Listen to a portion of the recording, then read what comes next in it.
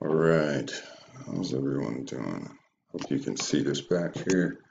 I think this is gonna be the standard for women. Do some back and forth test fittings with whom that belongs, and then we'll set the pattern, and then we will have the men's line and the women's line, the standard for each one, you know? And then move forward from there. Now, I hope everybody's doing well. I hope these last few months of this year will be tolerable. When you say new year and you consider what birth is, when you give birth to something, it is fresh, new youth. When we use the term new year, then we should go by the definitions of those two words, right? New and year, right? So new year would not start until what we call, of course, April's Fool. So you see, we use this term because they've given it to us. We use these dates because they've given it to us. So we can clearly go into our own books and see what we call years, what we call months, what we call days, and things like that. But unfortunately, we're too lazy. We are the what? The spoiled slave? The home-born spoiled slave. Why would we go through all that effort to find out more information about ourselves? Well, that's what we're going to be talking about today. Why take the effort? Now, I have not broadcast for a while, and I think this is an excellent topic. Why take the effort for each other? And that's really what it has to do with, right? Now we know there are tons of us, there's tons of also the people of the nations out there that believe many false things. Why go through the extra effort? Why? Now, always remember, oppression drives a wise man insane. So, while we deal with our insanity of being oppressed and understanding the technical things that happen behind it, i.e. two histories, let's move forward. All right, let us find the truth. What an interesting brother this is. Various, and since we're dealing with who are. Naturalization, Part 2. The enslavement of Native people. On October 12, 1492, the first day he encountered the Native people of the Americas, Columbus wrote in his journal. On the first day, he looked at the people, and this is what he said. Columbus wrote in his journal, "They say, good servants, I, our Lord, being pleased, will take hence, at the time of my departure, 6 natives for your highnesses. These captives were later paraded through the streets of Barcelona and Seville when Columbus returned to Spain. From his very first contact with native people, Columbus had their domination in mind. For example, on October 14, 1492, Columbus wrote in his journal, with 50 men they can all be subjugated and made to do what is required of them." These were not mere words. After his second voyage, Columbus sent back a consignment of natives to be sold as slaves. What? Let's get that. Let's get that. Let's get that. Consignment. Sealing with a sign from consign and mint. Delivering over, especially of goods for the sake of sale or auction. Right. So he delivered goods for sale. Now let's go back. Columbus sent back goods for sale of natives to be sold as slaves. Goods. The goods are the natives. So Columbus brought native, right? Now listen, scattered to the four corners of the world, the African slave trade. Now there was quote unquote Negroes shipped from across the world over here, but this is something that happens a little bit earlier, all right? And then it happens a little bit later, I believe, also. Although, as we know, the Arab Muslim people, the ones that took over Mecca and so on and so forth, they captured a lot of Negroes and they castrated them and they tortured them and they slaved them out and they raped their women. All that shit happened over there as well. So there was a lot of bartering and selling of the Negroes even before all this.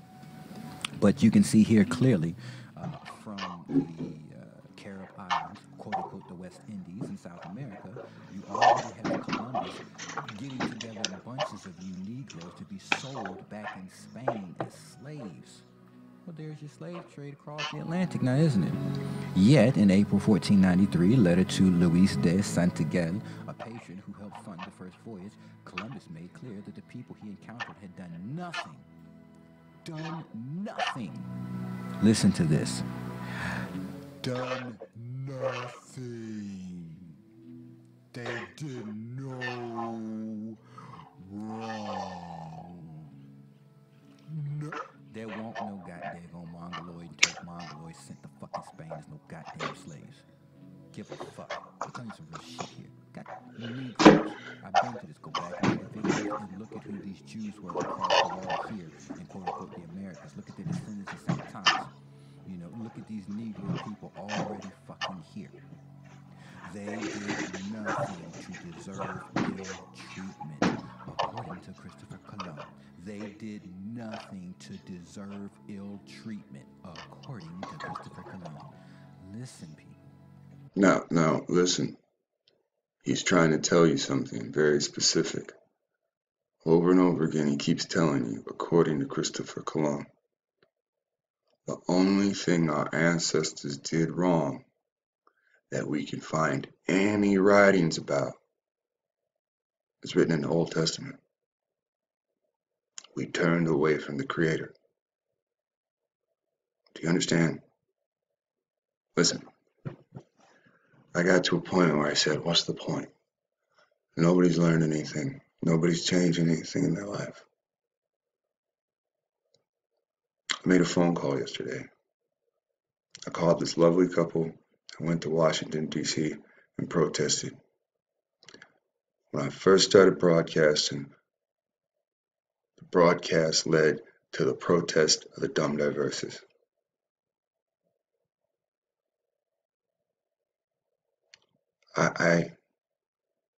I've been distant, and I've desired separation. Do you hear what I'm saying?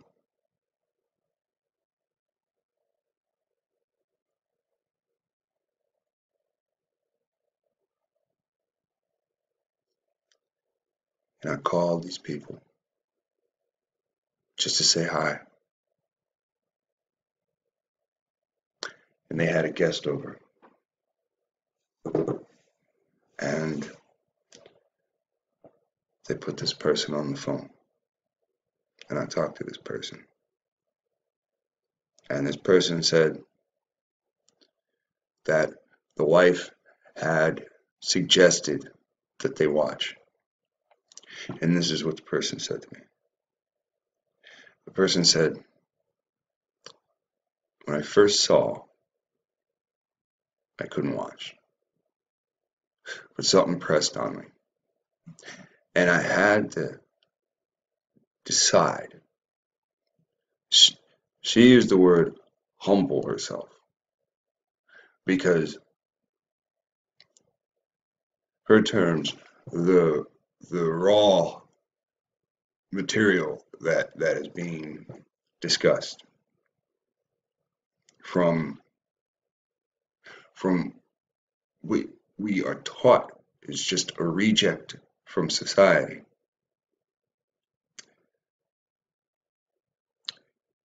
That she had to get over it. Now I was waiting for her to get to say, "Oh, the cussing, or the screaming, or something like that." But no, the demeanor, the look, and the feel. I suppose I have no idea, but she expressed it the best she could. But she said she had to humble herself to be able to watch. And once she did watch, and once she did put the image aside and actually listen and read and study and turn it off and continue to study, she was able to see. And I asked her a couple of questions. I said, well, tell me something that you learned. And she did. And then she told me something personal. She said, I believed in Jesus. I went to these schools around him as the subject. And I went into these associations around him as the subject. And what I've learned is that I have to come back to the Creator. You know how happy I was? Oh man, that's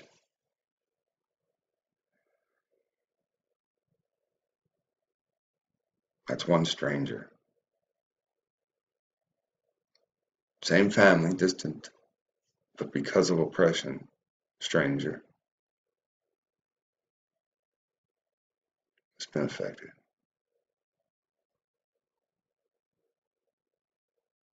And you know what was different about this conversation? Because I've had conversation with people, and we've discussed what our heritage is. And when I have these conversations, hey, okay, what nationality are we? Well, I'm black. They're not learning.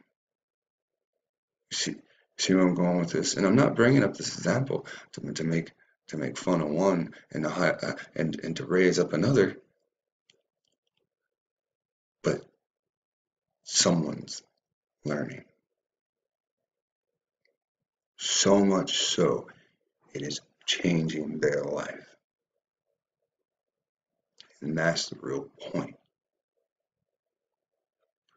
We are to go back to the Creator. You can see the disastrous things that are happening now. Every week, somebody's executing their wife and kids. Every week, something is getting more and more out of control. More death, more destruction. But we have technology. It's supposed to make the world better. More laws to kill you. More laws to let homosexuals urinate right next to your children.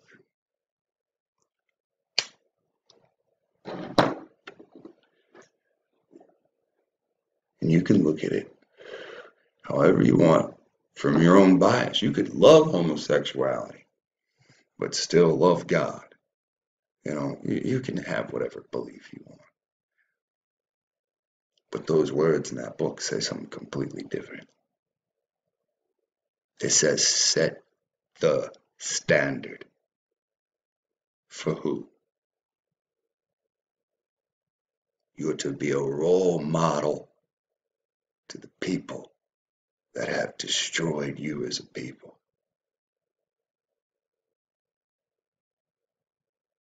You are to regroup and stand strong and worship Him. If we get into these mentalities, we're going to go to war with them and kill them all.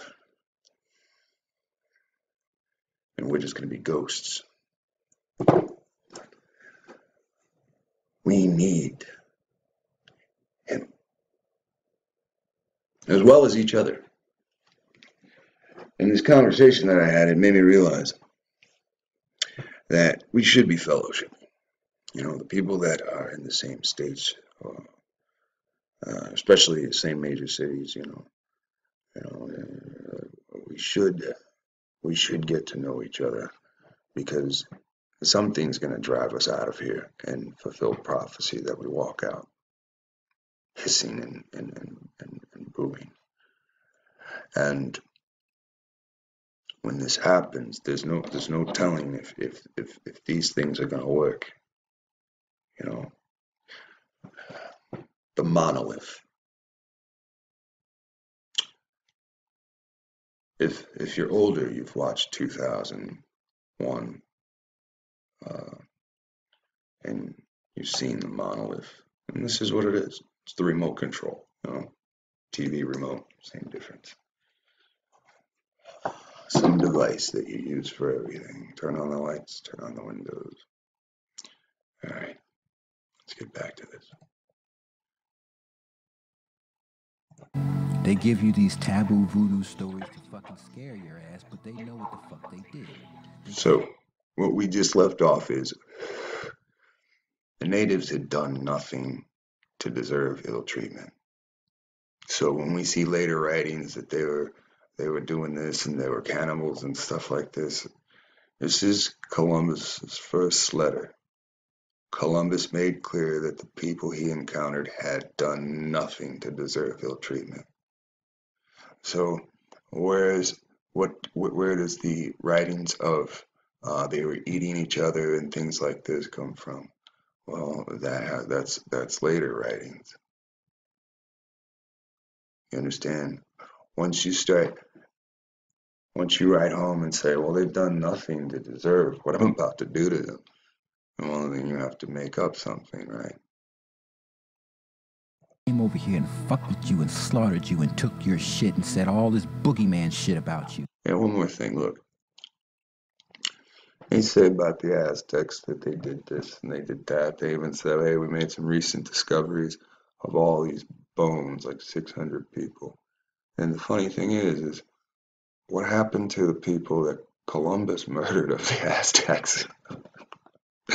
Who's to say they just didn't find those remains? You know, so. Right? You're the fucking devils, this, that, and the other. But here, clearly, Christopher Colon is saying, but they're really peaceful, innocent people. They've done nothing to deserve this bullshit. But hey, we want to get rich. They are artless and generous with what they have, to such a degree as no one would believe but him who had seen it, of anything they have. If it be asked for, they never say no, but do rather invite the person to accept it and show as much lovingness as though they would give their hearts. Whoa! Seriously? More words from Columbus. Seriously? Seriously? You motherfuckers better look at your history. Now I need you to think about this. I told you many times that there are different nations of black people, right? Now think about when you go somewhere and you've got that bag of chips and then somebody says, can I have some? And then even though you really don't want to give them any, you do it anyway. All right, now think about how many times you've been with everybody and somebody else comes up with a bag of chips, nollinators, anything, hey, can I have another? No, think about how they don't have that in their heart, and they look into your mentality. They look just like you, right? Now think about that. Came and slaughtered relentlessly innocent people. Let's continue. I only got 10 minutes. Nonetheless, later in the letter, Columbus went on to say, their highness may see that I shall give them as much gold as they need and slaves as many as they shall order to be shipped.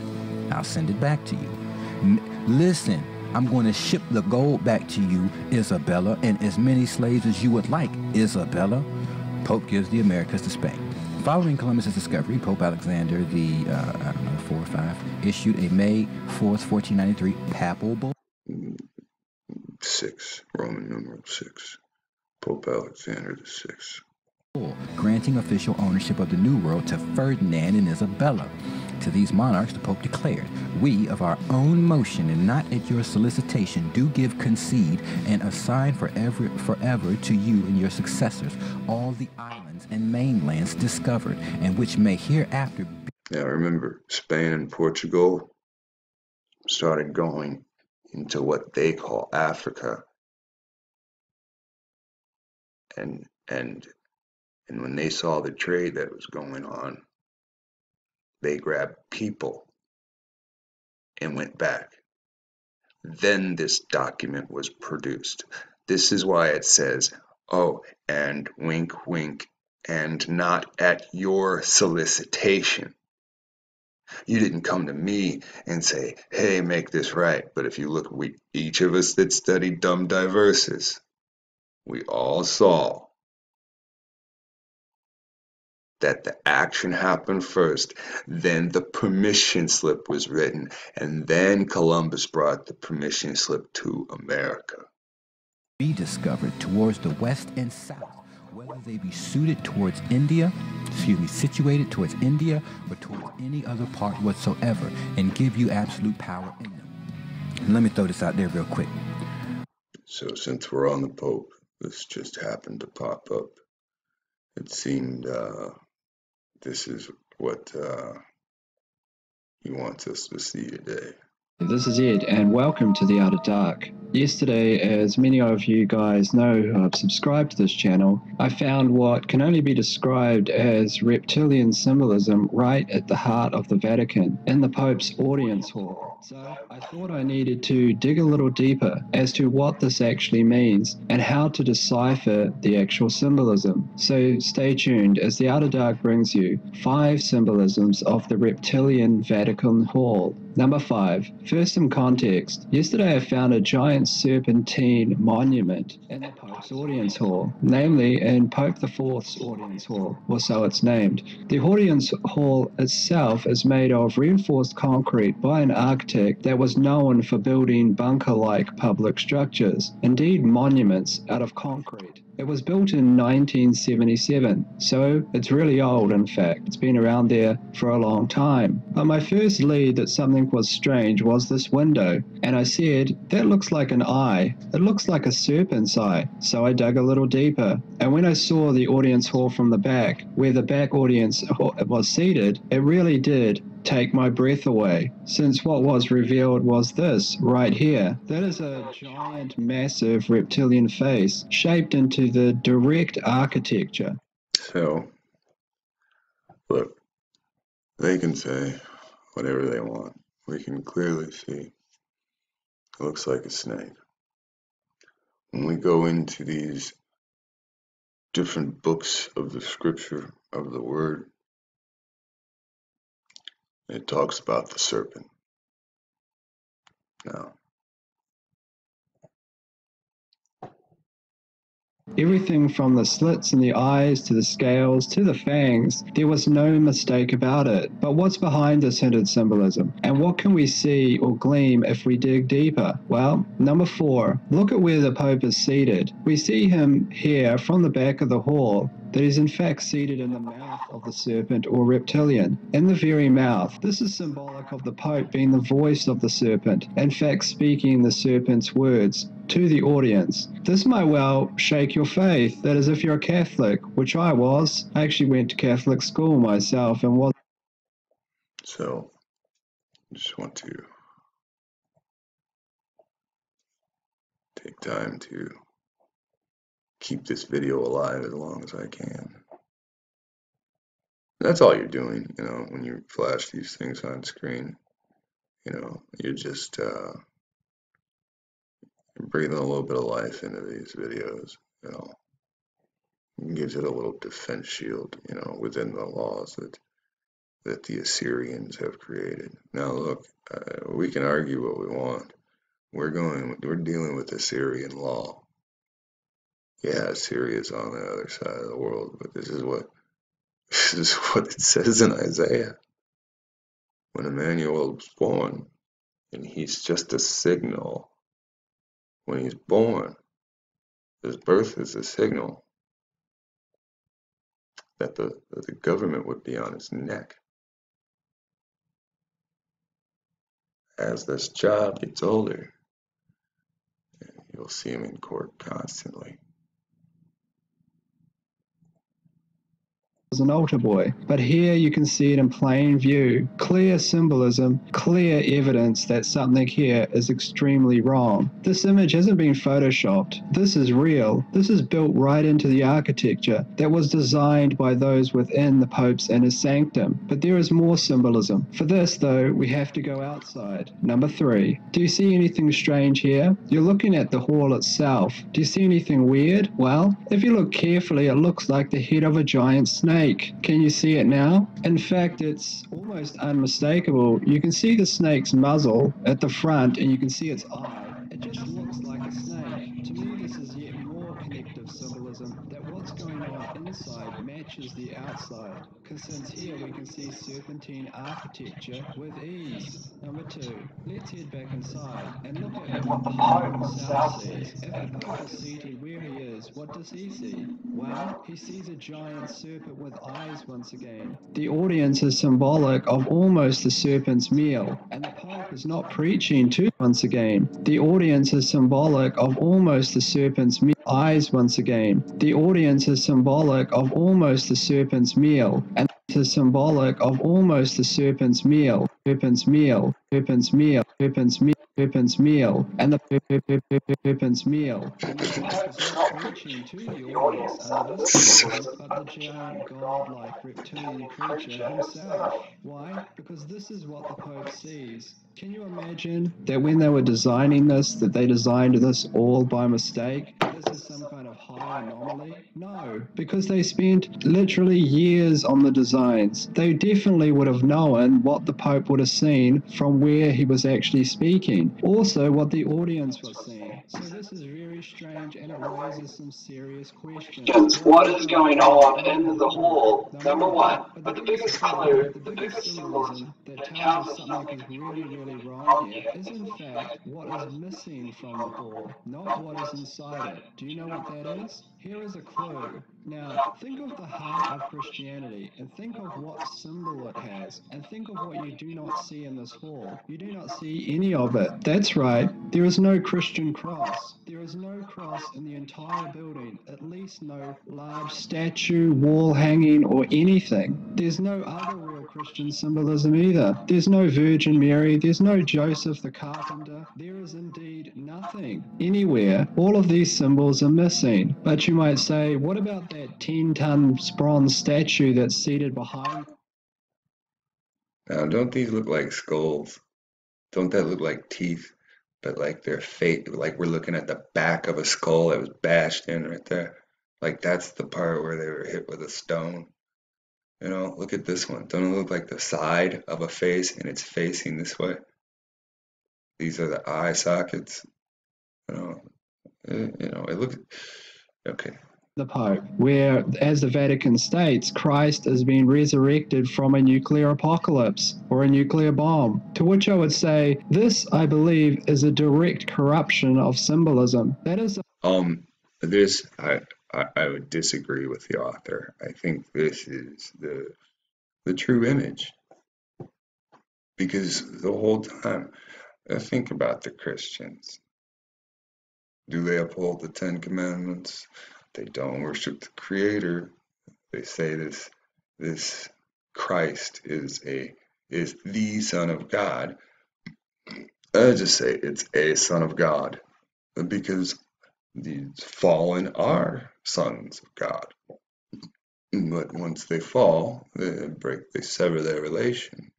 Have taken the former Catholic symbolism of Jesus Christ, and they've displayed it in a corrupted manner, therefore corrupting its meaning. This is just not the way that you display Jesus Christ. Actually, you're not supposed to have any images.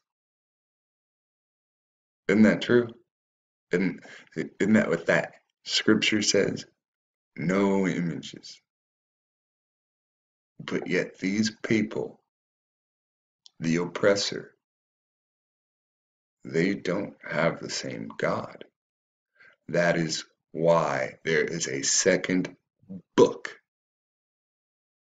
stapled against our heritage. See, all this is about, you've got to understand, all this is about taking your inheritance. If I steal your father's stuff before I kill him, he's got nothing to pass on to you. You understand, these people have what they call credit because their fathers, for the most part, pass something down to them that their fathers passed down from them, and their fathers passed down from them that their fathers stole from you. Are you getting it yet? Okay, let's do this again.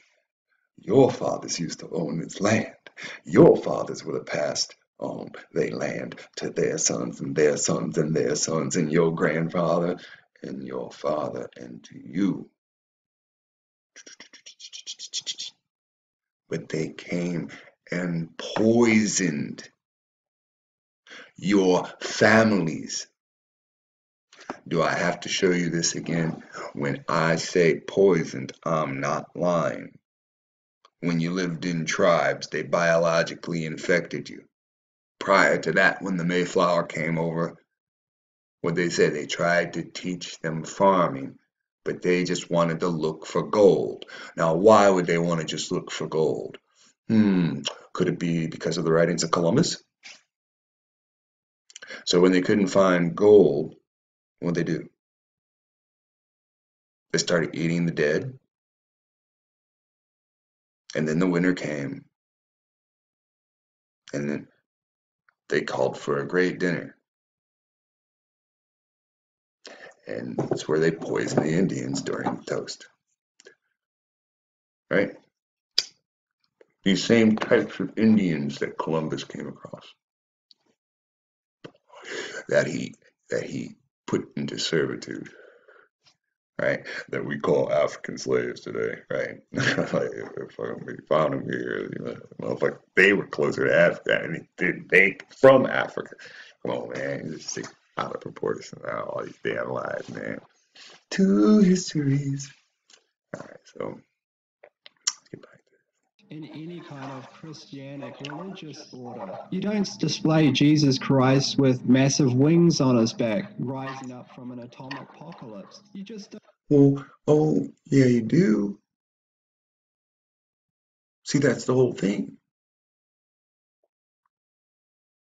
He is this son of God, right? All these other sons of God are angels, right? And they have wings. That's how you depict them always, right? So why wouldn't this one have wings? Because of your thoughts of him, your personal thoughts. And you see him as a man, and he's not.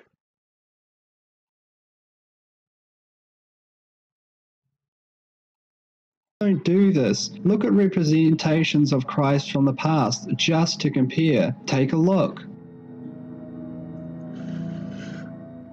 I don't know. Seems to be the same face to me. Now you can see that there's just a huge vast difference here. Something is profoundly wrong. I mean, this statue, which weighs 10 tons, just looks like some massive thing, like a boss from some video game or something from some horror movie. You just don't display Christ like this. And also, Don't you see that? Look at the Pope's guard standing in front of him. This is game or something from some horror. this is the image, right? You can't beat that, right? That's really how it'll look. The fallen general leading the Pope's army against us. Remember that image? Movie. You just don't display Christ like this. And also note on this, Christ appears to have massive wings on his back. Half of his face also looks like it's missing, like he's been heavily damaged by the blast. Is this really how you display Jesus Christ? Ask yourself that. You don't even... I did. I asked myself that. And I have to say yes. Again, I ask anyone, where is this Jesus in the Old Testament? It is not Emmanuel, like it says in the so-called book of Matthew. The attachment, right? The parasite that attaches to the host. It is not Emmanuel. Emmanuel is a signal. Now, the angel of the Lord is not this Jesus either. The angel of the Lord, when we go to the Strong's Concordance, is Malach. Malach, who seems to be somehow connected to Malachi. I will always suggest that we should read more. Even have to be religious. Just look at history and compare. So what is happening? Well, I don't know, but I'm going to continue to dig. You can be sure of that. But I think that this is significant and something really big has been revealed here. Something was found at the end of this trail of breadcrumbs, which started at a small pizza shop. Now, I'm going to say this.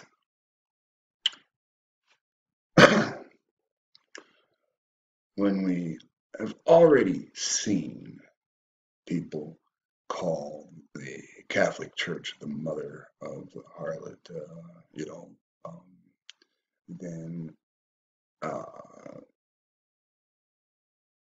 you can see where this is going, right? When that's the mother church and what they prop up is this Jesus as their God, everything obviously connected to it. If we say Allah is false, when we go into literature, we can clearly see Allah is Azazel. When we say Allah is false. Now, look, your beliefs is your beliefs. But most of my research I put up clearly for people to see. It was up for years. Now, the research clearly points that Allah is Azazel, and that the Moorish temple is connected to Ishmael. Now, when we see everything to do with that is false, then why wouldn't we, on the other hand, say that everything that deals with, let's keep this simple, let's not make this rock your faith, everything that deals with the Catholic Church is false. And yes, once you deal with the Roman cross and the cross of this crucified one, or wink, wink and all that shit, wink, wink, wink, wink, wink, wink, then everything connected to that branch is false. So that means the Christians, the Catholics, the Baptists, you can see this, right?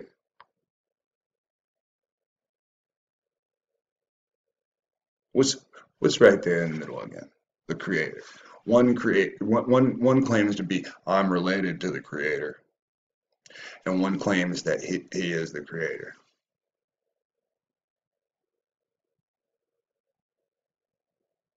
Right? But Haya is what breaks down. Even when we go into the Catholic encyclopedia, it says Yahweh is a derivative of Haya. Small little piece. It doesn't say Allah in the Catholic encyclopedia.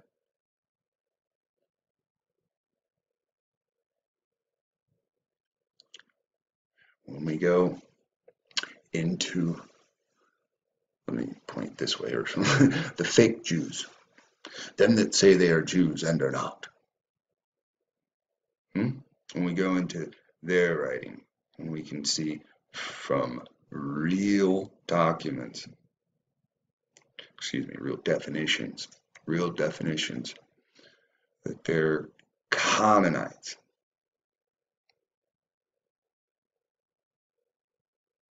These videos are up. con men. Come on, look around. I'm in Ohio, and I can see all these cons here now. I don't see fake Jews. I see the Asians. They open the doors for their brothers and sisters. I see all types of Asians. I see all types of Indians. I see all types of Arabs, East Indians, and Arabs. Now, when you say Amorite, you sit there and point to an image of black people. And when I say Amorite, I point to a different name in an older book that says Emorite. Emorite.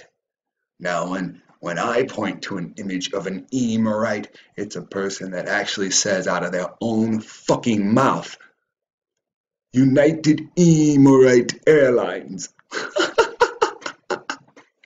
So who the fuck's right?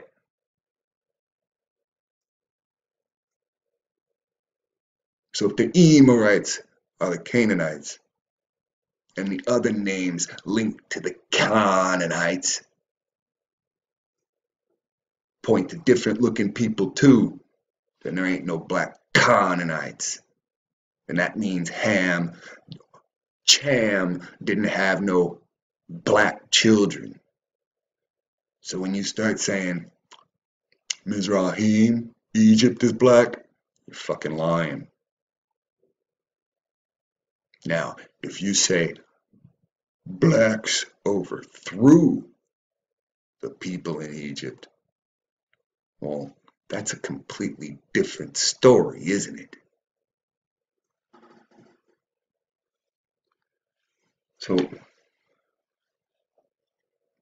none of these groups link back to the Creator's actual name. Even the fake Jews say his name is Higher. That's who you think wrote the Strong's Concordance? Who the fuck you think Strong's is? So it's a group of fake Jews trying to keep the record straight.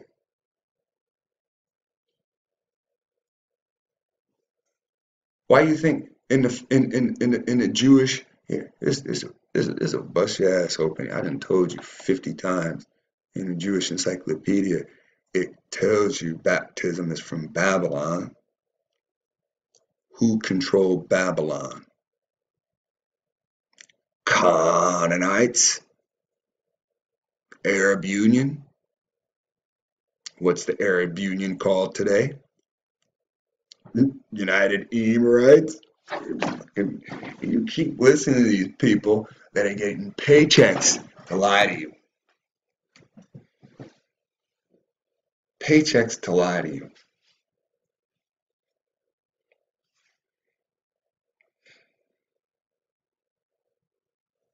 And that's where it gets to, what's the point? And you know, it felt like he who created us wanted me to see the point. And I mean, out of nowhere, I made that phone call, and it just happened to be a time they were in Bible study. Come on, man, you know, and to hear, you know, somebody say, this is what I learned, and it's changed my life. Yeah, man.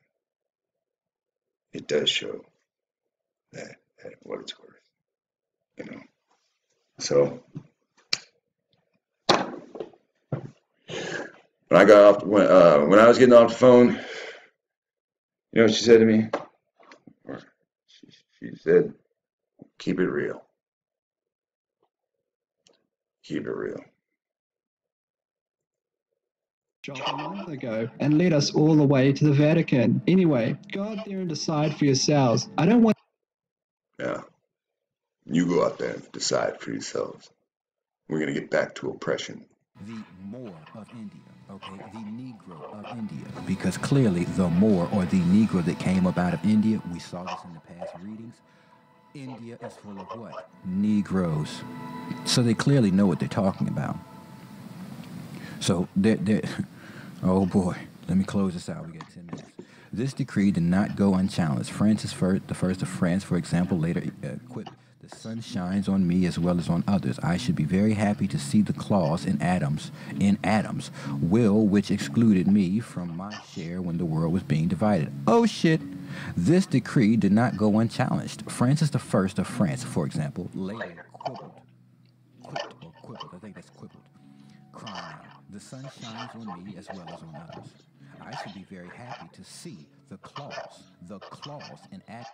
Now remember, fuck the French, right? The French people are not French people. The French High Court, all white French people, right, deemed that French people cannot call themselves French people because they're not French people, right?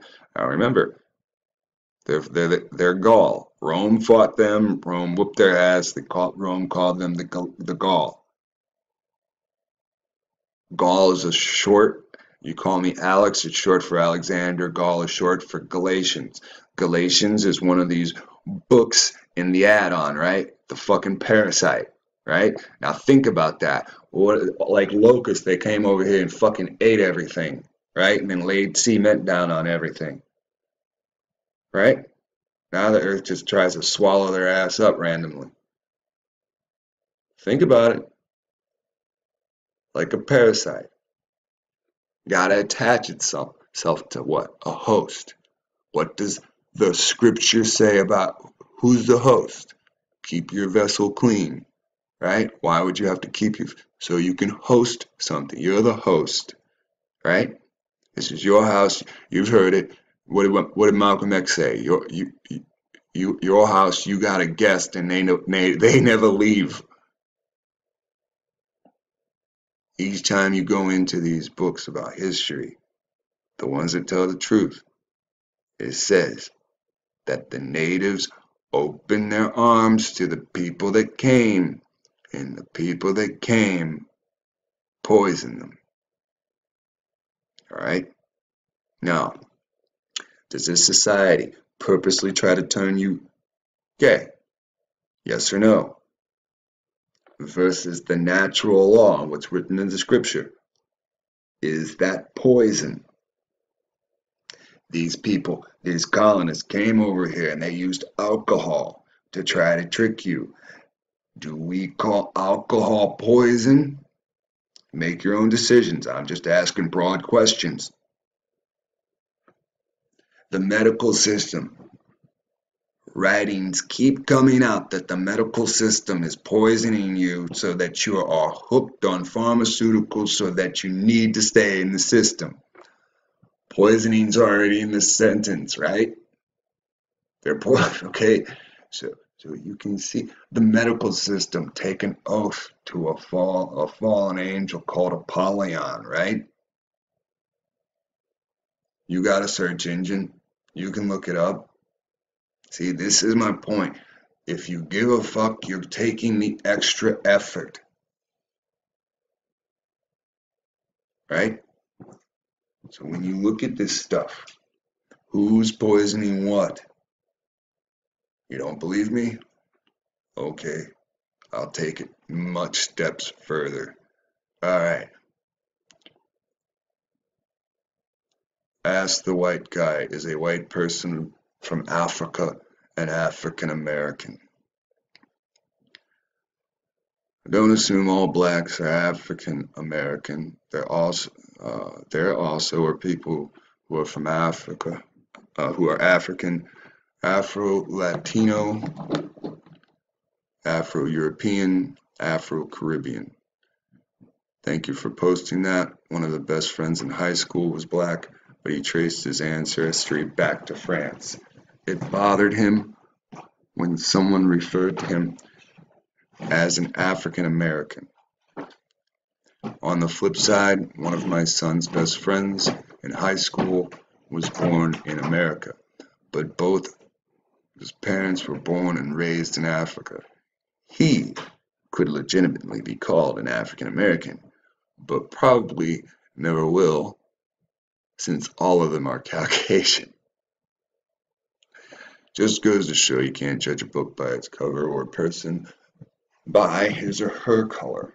And yes, I acknowledge that you posted a comment with positive sincerity. However, I agree with your first point, but not your second. And let's look at this. It says African American refers to descendants of enslaved black people who are from the United States, not from Africa. Now, I added that not from Africa, if you're listening and not watching, viewing. I know some people put headphones in and go to work, so again, I'll read this again. African American refers to descendants of enslaved black people who are from the United States, period. The reason we use the entire continent Africa instead of a country, i.e. Italian American, is because slave masters purposefully obliterated tribal ancestry, language, and family units in order to destroy the spirit of the people they enslave by making it impossible for their descendants to trace their history prior to being born into slavery. Because these people never planned to ever leave.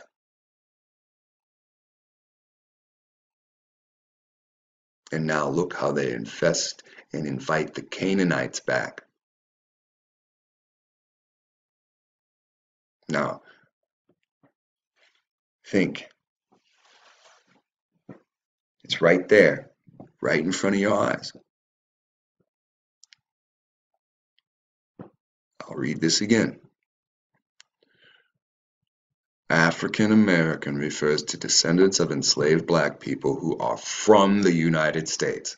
The reason we use the entire continent is because the slave master purposefully obliterated tribal ancestry, language, and family units in order to destroy the spirit of the people they enslaved, whereby making it impossible for their descendants to ever, I'm adding ever, to trace back their history prior to being born into slavery. This is all in effort to prevent enslaved people from organizing and revolting their bondage. What'd you learn in the last video? I don't care if it's a month, I don't care if it's 2 months. You learned the problem that we have to overcome is unity. Our egos block us from uniting.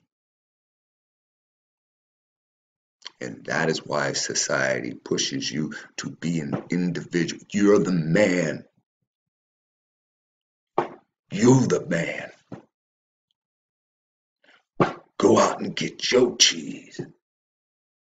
Encouraging you to be yourself. Do what thou wilt. Now you're talking witchcraft, and you already know that shit.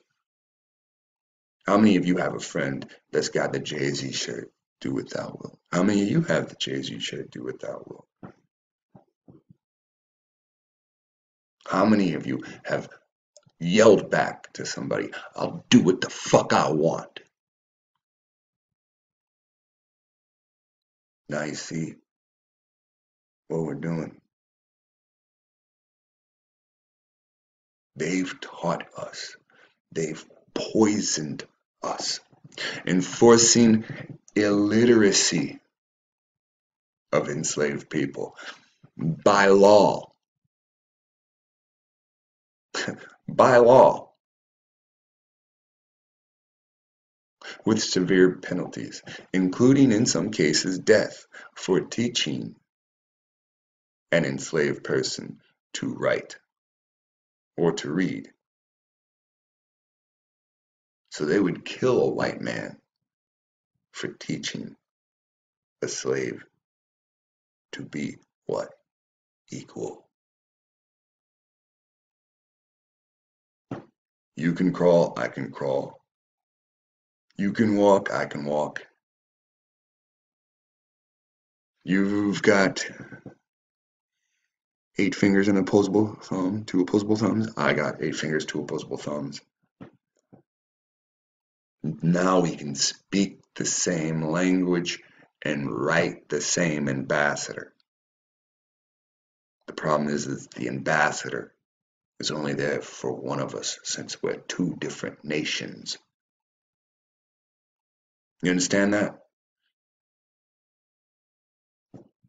By law, the ambassador is there for only one nation, not two. See, so arguing for yourself, your individual, even though they taught you to be individual, arguing for yourself is a failure move against this nation. So you've got to argue for this nation to this nation. You cannot argue for your nation to this nation because they have stopped you from being a nation, so that you can never organize or revolt, because they are feeding off of us. When you go to the gas station, you're buying back your great grandfather's oil. They didn't get this from other fucking countries. That's why there's holes opening up right here. That's why if you go to Texas, they're pumping today because the fucking oil's been here. Yeah, they got oil over there, but that's oil to supply that side of the world.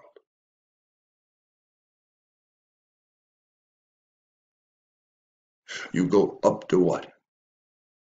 North of Texas, right up the line, they're pumping oil. Didn't they have a fucking cave in Oklahoma? Didn't the earth open up and swallow some shit? Every time the earth opens up, remember, crude oil is thick. It's like a fucking cement pillar. And then you stick a straw in there and you suck that shit out. And then it's unstable ground. They know what the fuck they're doing. No. By law, with severe penalties, including death in some cases, for teaching an enslaved person to write and obliterating any sense of history or familial ties, was a tradition in our country, starting in 1619, before the Revolution, and ending after the Civil War. That was a tradition. This is what your forefathers did. For what? For enjoyment, warmth, and bonding. Fucking filth. Now, one can argue that this practice continues in the 20th century. Well, of course it does. That's how you, keep, what do you call it? Oppression going, right? And what? Supremacy, right? This is why our African American fellow citizens cannot trace their heritage past the continent of Africa. I don't understand that comment right there. Maybe it should, just a suggestion, maybe it should say this is why these people here cannot trace their heritage to Africa, because again, like none of my descendants are have any records of coming here on any kind of boat. In fact, my family history doesn't go past the 1850s, 1851. And that's the end. That's the end of the war with their quote unquote Indians. So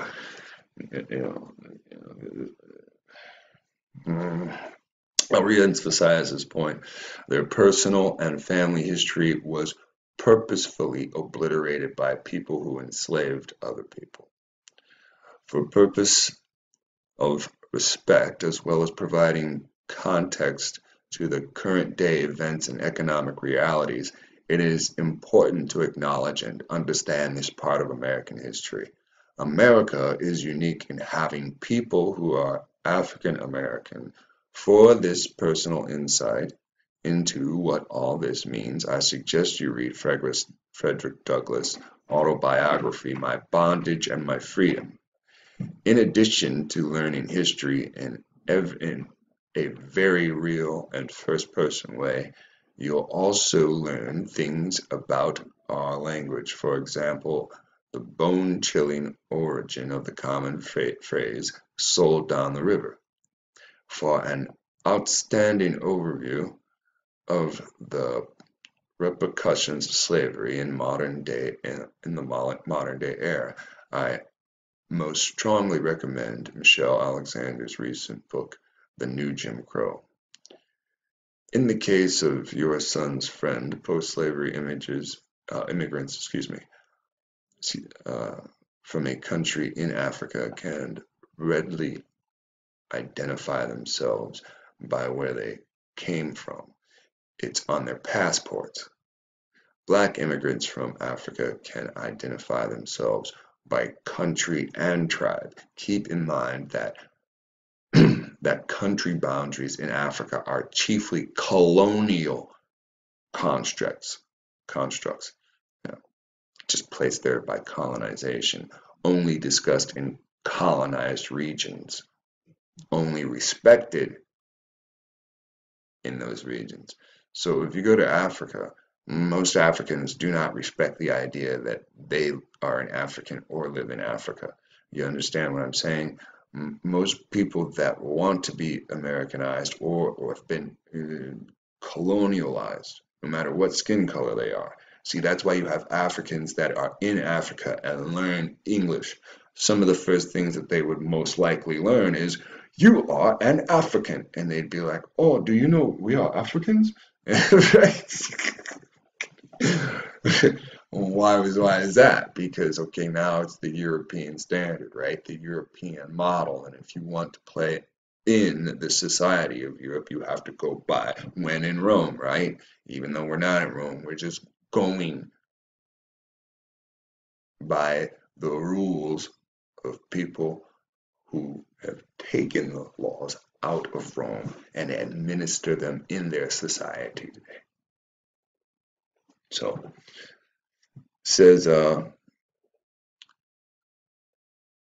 Black migrants from Africa can identify themselves by country and tribe. Keep in mind that country boundaries in Africa are chiefly colonial constructs.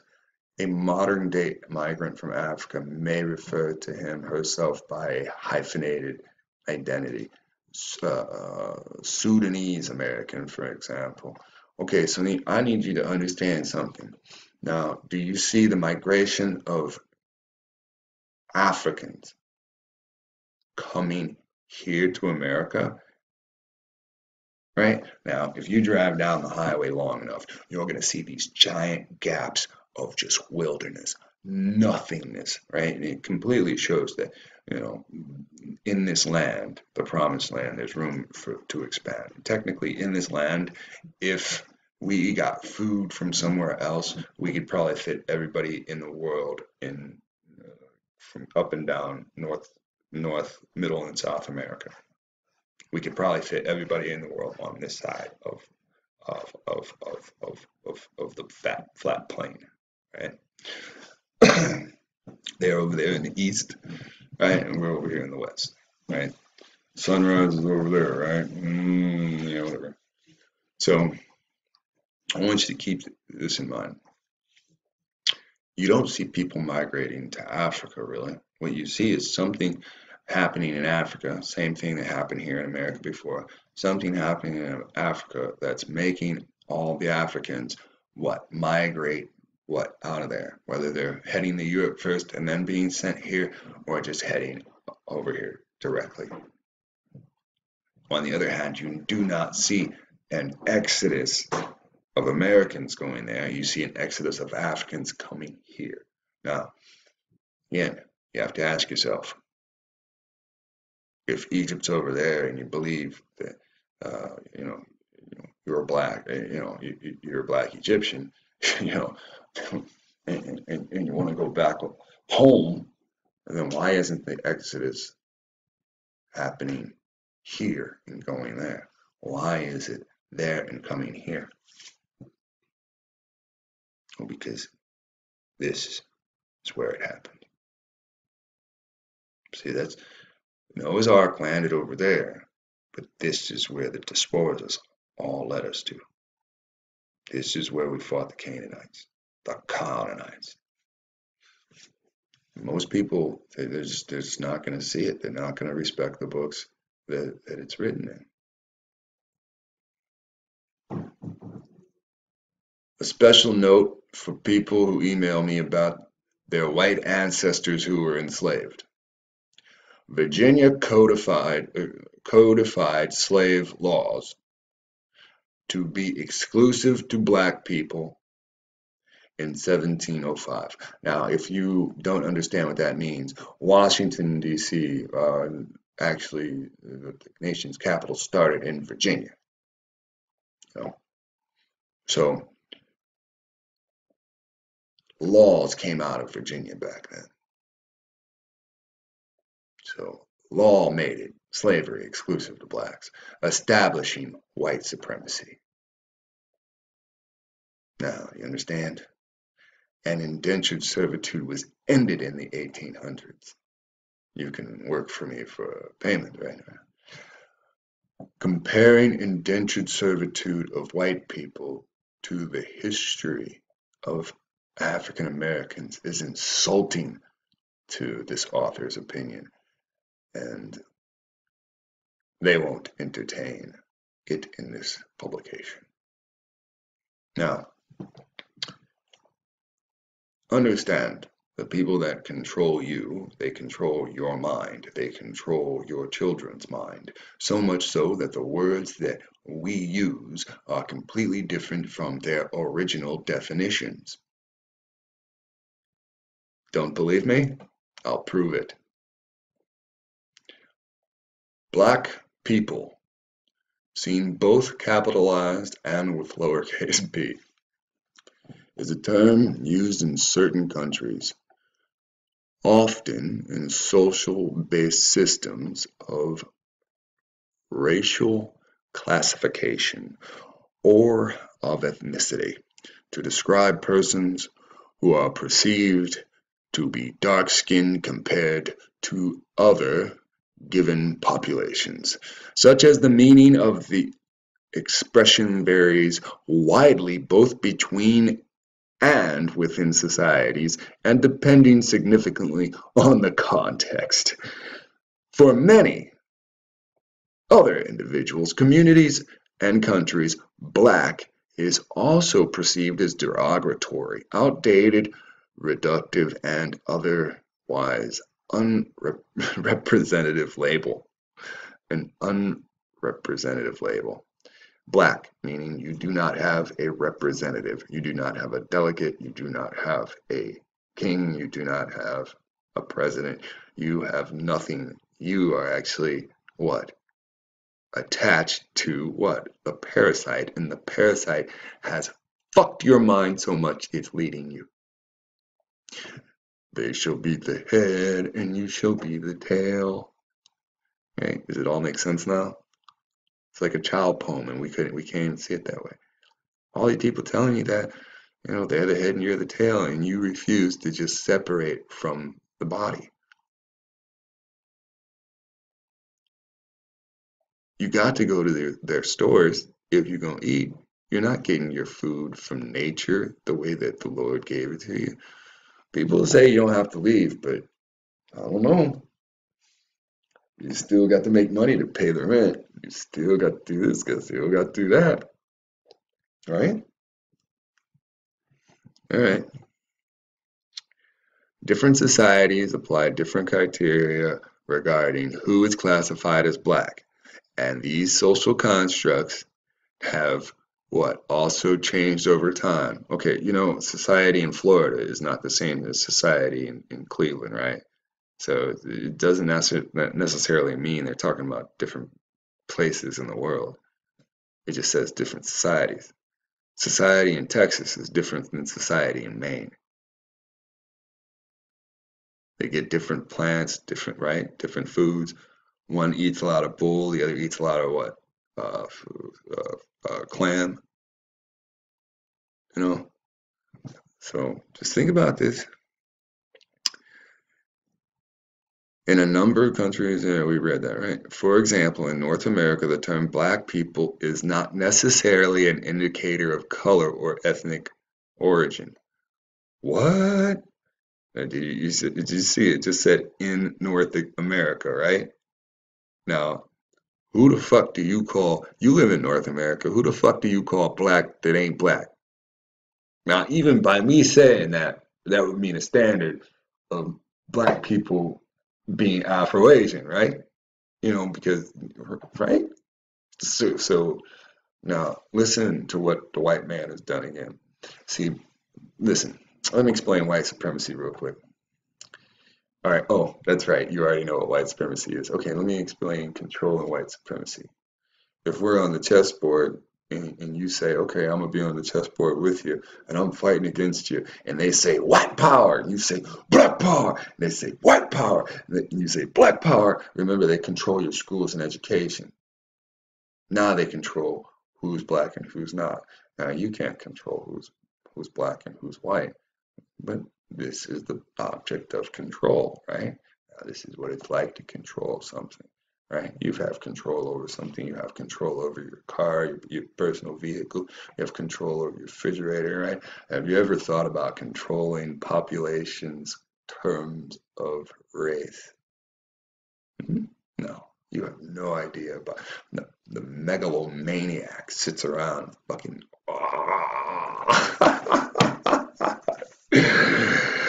For example, in North America, the term black people is not necessarily an indicator of skin color or ethnic origin.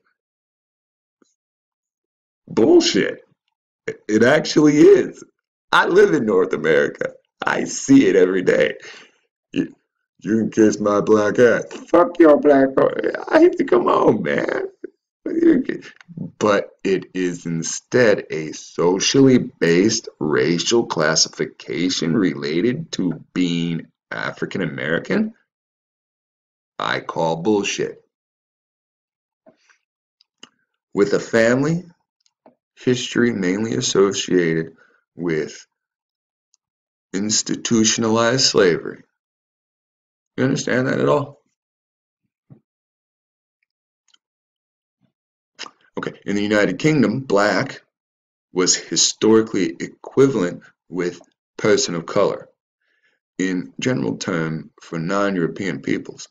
In South Africa and Latin America, mixed-race people are generally not classified as black. In other regions, such as Australia, settlers applied the term black, or it was used by the local populations with different histories and ancestral backgrounds.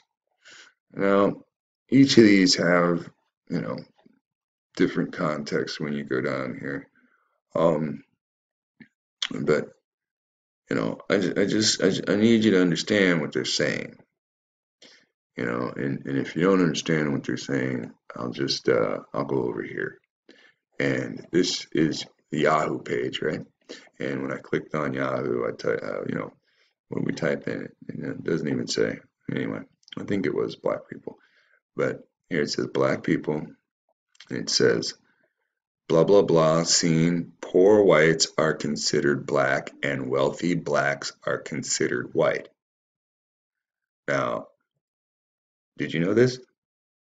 Now, we're talking about in America. Now, of course, most of us have seen the article where the black man from Egypt came out and they labeled him white because he was quote unquote successful. But the only news report was about an African being labeled white with black skin. I've never seen that here in America. Yet this is written as if it's just the status quo. See, and this is what I mean, the power to change who can be your enemy.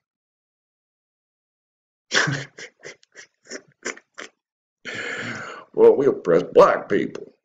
Well, we enslave black people. Okay, so anybody that grows up in the next 15 years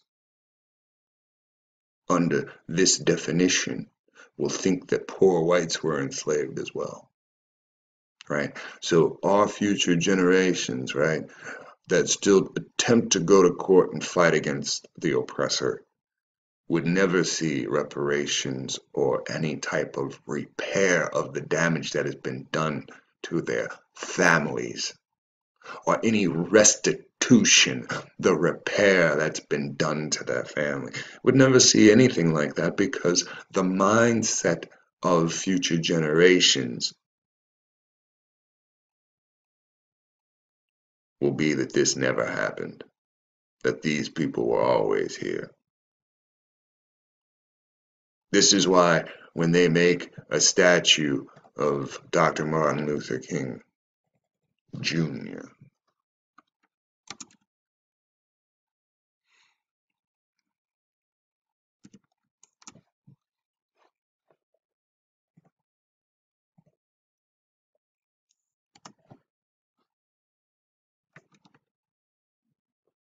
and they place it in the nation's capital, they make it in white.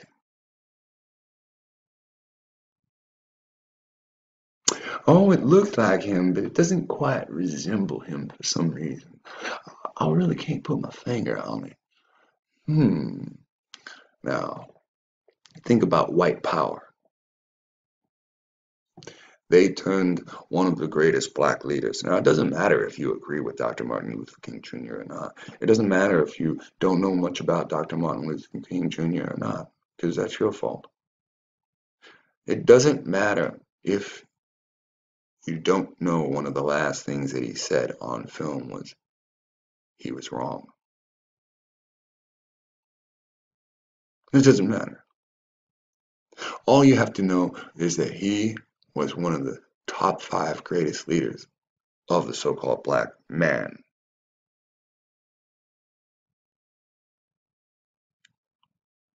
Now look at the statue. Look how big the statue is. It's a gigantic statue. But what does it represent? When you look at it, does it represent King? His plight? His fight? His fight for his people?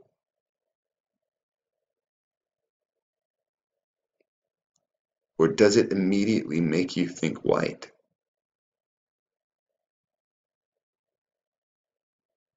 You're born in the same society that I am, black and white. Now, look at how well designed this is. The white man's giant rod, Washington, right? And the big statue of the white man's trophy. You know what this is, right? You have no fucking clue what this is. I'm gonna show you. You do not respect imagery.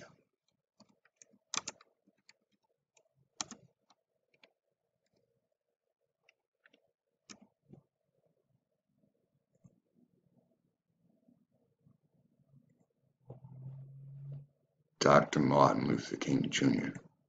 on a galactic level. You think I'm bullshitting, don't you? Those of you that got goosebumps right now, you know. When he died, the movement was stopped in stone, right?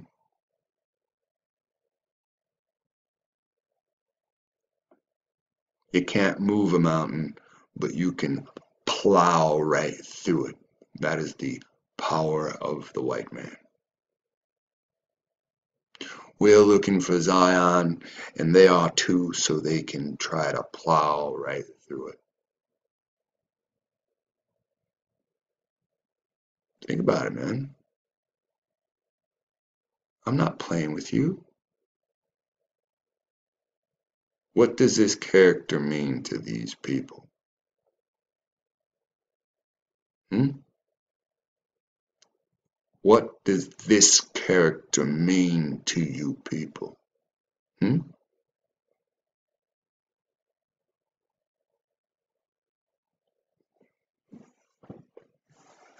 Movement stopped like stone. So, nihilistic, nihilistic, nihilistic. See Lot's name right there? L-O-T. Why? Why L-O-N-T? Because Lot went to live in the land of Canaan. And Lot had children, and they were with his daughters. Because of Sodom and Gomorrah, the whole West has been turned into a fucking desert. And you're asking where the 5 cities of Sodom and Gomorrah are. And it's right there in the fucking 4 corners. And then the 4 corners are divided into a Roman Catholic fucking cross to say what? That's the fucking spot, right? Come on, people. People, the greatest researchers that have been putting it right back in your face, both of them, King Andros and Find the Truth, both of them use what? Google Earth to show you everything in Deuteronomy points right to Utah. In New Mexico, you got the 10 Commandments that would have been written by the names start with S. I can't remember. Once Tigler Pillsbury moved those people in, right? It's written in the style of the people that Tigler Pillsbury moved in. Hey, man, I ain't got to tell you to read it. I just do it because I don't trust that you do it. No offense, because I can't see your face. It's just that I just feel this way about everything now. So when you go to the 10 Commandment stone, they're called Decalogue stones. Like catalog, Decalogue. Is it O-U-G? Yeah. O-G-O-U, right? Log, Decalogue stones. And we're doing the Los. So there's only 2 stones. If you've purchased a shirt, you know this information. You talk about it with people when you wear the shirts because they're like, oh, wait, right? Los Lunas, right? And you click on this Decalogue stone. Scroll down to controversy. Cyrus Gordon has proposed that it's Sumerian. All right, Samaritan. All right, so that stone actually proves the Samaritan boundary after Tiglath-Pileser moved in of the 10 tribes getting carried off. That's what people do not respect. But it's right there. The one in Ohio does what? It proves the image of Moses. This is why people wear turbans. People wear turbans to make it look like they got a freaking afro. You got an afro naturally. You ever see the images of Black Jesus, right? Their claim on the Black Jesus, right?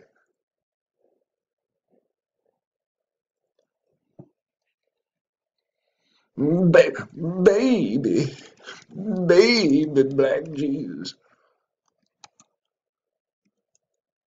Oh, you know I'm going for that one, right? Now, see, this shit is what I'm looking for, right? Now, the ring that they put around the hair, the ring that goes around the hair has to do with an afro. okay? It has to do with an afro. You ever see somebody with an afro stand with a light behind their hair and it make this image come through their hair, and then through the afro you can see their lower hair. And what I mean by their lower hair is the hair closest to their head make an image in their afro like they got short hair. I see it because, again, I have an afro and I've seen myself with light behind my head. This is why they always draw Jesus. Now, you see how they draw this way? And they don't draw the light. They draw the light coming from behind him. They draw the light just as I previously described, right? And that's why they put this behind this guy. Now imagine, right? Ain't that the ring like he's an afro? Even though it's a white image, that's what it's about. Now I'll go up and I'll take out baby, because even though they ain't showing me, oh, there's a baby. There's the only baby. Now you see how right here, that's the light coming from behind him. They don't got an afro on him like they got on this little baby, right? They just don't have that image there. Now, and see, this image of this stuff is just, it's a big fuck you in the face. That's what it has, it has to do with, man. Because there is no Jesus. There's Emmanuel, the child that will be born, that will be a sign, right? And this is more so the kind of image I'm talking about, because it has to do with the afro being seen through. You can't really get an image of it, but oh well. Sometimes I just say things that just won't make sense to you. This is closer to the image. But again, this again is just image. Look at how all these people that have all these beliefs chase the images, even though the first thing that the Lord says is, thou shalt not what? Deal with images. All right, so Neolithic, Lot. All right, remember, Lot. And that has to do with what? It has to do with the people of Moab. What is the desert in Utah called? Moab Desert, right? That's showing who owned it previously, right? That's Lot's children's desert. Somewhere in that desert, you probably find their mom as a pillar of salt. Neolithic peoples are peoples indigenous to the Nile Valley that speak Neolithic languages, which comprise a large subgroup of Nilo-Saharan languages spoken in South Sudan, Uganda, Kenya, and northern Tasmania. In a more general sense, the Neolithic peoples include all descendants of the original Nilo-Saharan speakers. Among these are the Lu-Sahara Maasai, the Caucasian, the Dinka, the Nuer, the Shilluk, the Atir, and the Ma speaking peoples, each of which is a cluster of several ethnic groups. Nilots form the majority of populations in South Sudan and an area that is believed to be their origin point of dispersal. They also constitute the second largest group of peoples inhabiting the African Great Lakes region after the Banta people. I guess they're the second largest. The Bantu people are the largest, with a notable presence in the southwestern Ethiopia as well. Nilots primarily adhere to Christianity and traditional faiths, including Dinka religion. Nilotic and Nilite are previously used as subrace classifications, including anthropological observations of the distinct body morphology of many Nilotic speakers. These concepts were later widely discarded in 20th century biased 20th century social scientists, but today are again find support in population genetics. These terms are now mainly used to distinguish Nilotic people based on ethnic linguistic affiliation etymology. The term Nilotic and Nilote, not Nilotite, Nilot, singular Nilot, derive from the Nile Valley, specifically the Upper Nile and its boundaries, where most Sudanese Nilo-Saharan speaking people live. Now, I'll make this very clear. I'm going to highlight the Sudanese, and I'm going to give you a fair example. Now, how many people know what Sudanese people look like? All right, there you go. Now, yes or no question. Each person viewing has their own distinct image. Do the Sudanese people look like you? Yes or no? Obviously, you can see my image. These people look nothing like me. This makes me realize I'm not part of them. Now, when we go down to Ethiopian people, now, when you look at these people, they look like two different groups.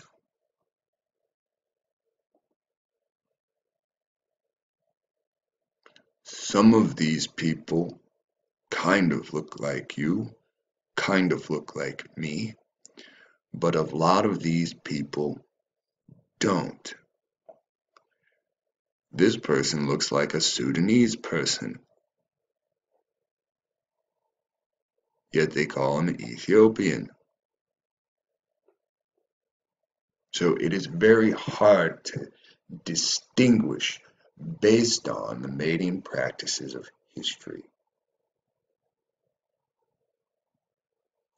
However these people looked in the beginning of history, these Ethiopians, you looked very close to them. However these people looked, the Sudanese people, you don't really look like them. So even though we're all considered black people because of black skin, we are not all Neolithic people. Over here we have a different term for us, and we'll get into that a little bit later.